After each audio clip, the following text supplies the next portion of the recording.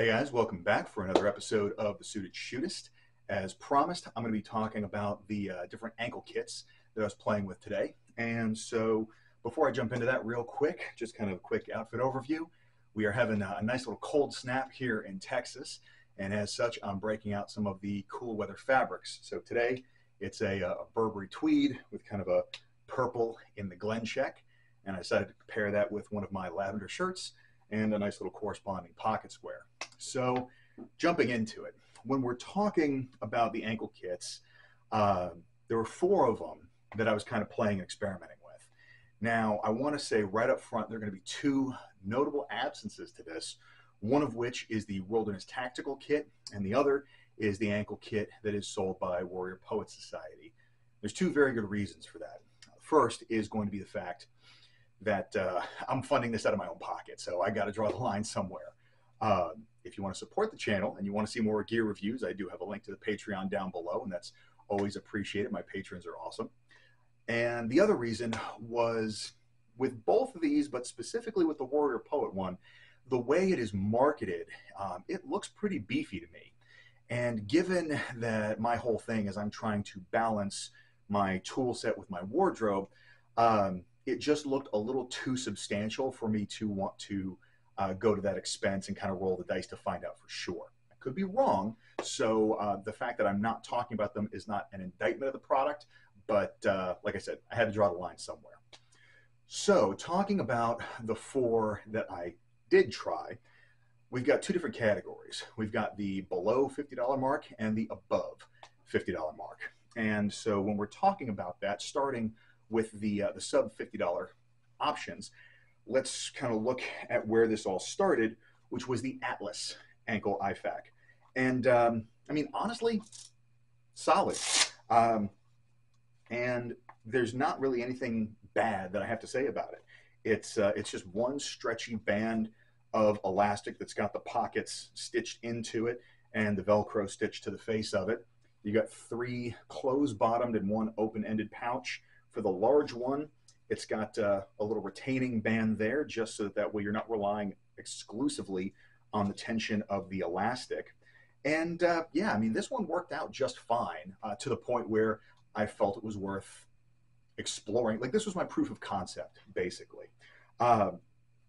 And so if you're looking at one to start with, this isn't a bad way to go.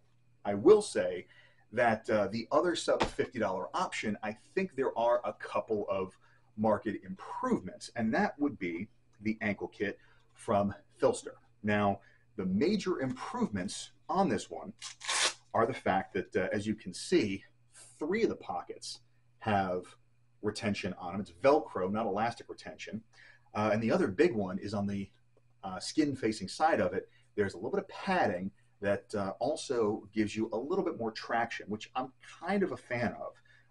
Because for me personally, because of how I wear my pants, I tend to wear the ankle kit higher up so that the bottom of it is not just sitting on top of my shoe. I want it to be invisible even when I sit down. The only real drawback, or the only real struggle I had with this one, is because of the retaining straps, I had to fold my tourniquet to sit shorter in the pouch, which made it thicker. And obviously that made it a little bit bulkier. So that's kind of my only beef. But the PHLster, I think, is, especially given that it's virtually the same price as the Atlas, is a decided improvement on that same design. Full disclosure, I'm friends with John and Sarah. I did pay full ride on this. It's not sponsored or anything, but they are friends. So, you know, imply whatever bias you think is there. Moving to the $50 or more options, the first one that we're going to look at is also from a friend of the channel, and that's Carrie Davis at Dark Angel Medical.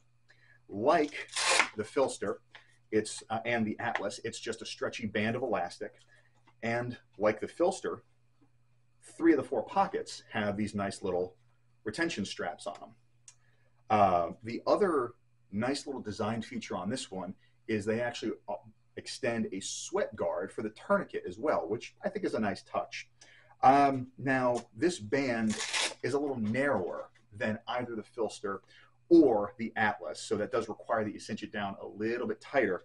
And honestly, given the features of it, it's a little bit tough to swallow since functionally there's nothing majorly different between the other two and this one, and this is about 20 bucks more. So, you know, it's one of those, if you want to support Carry and Dark Angel, and you should because he's a solid dude, it's a solid company, absolutely this is worth buying. It will serve you well. You're going to pay a little bit of a premium for that. And then lastly, which is embarrassingly the one that I can't put my hands on at the moment, is the Frog Pro ankle kit that was introduced to me by Caleb Causey at Lone Star Medics. Now, what I really like about this one is the fact that, again, there is some traction, kind of grippy material that's sewn to the inside of the cuff and the inside of the pouches as well. So it is going to retain whatever gear you put in there exceptionally well. There's also a little bit of this laser cut kind of molly panel on the outside. So if you do want to run like a rescue hook or some of the kind of cutter, then that would be a good option for it. It's also a slightly thicker band like the Atlas is, and so it's comfortable to wear all day and it stays put. So that one, ironically enough, despite the fact that I can't find it at the moment, is actually my favorite way to run an ankle kit. Although, like I talked about in last week's video, I generally am just running it in a pocket these days. But for ankle kits, the Frog Pro is definitely my number one. PHLster is a very close second, and especially given that it's notably less expensive, that's definitely a plus for some people. And then the Atlas and the Dark Angel kind of round out the bottom of the list.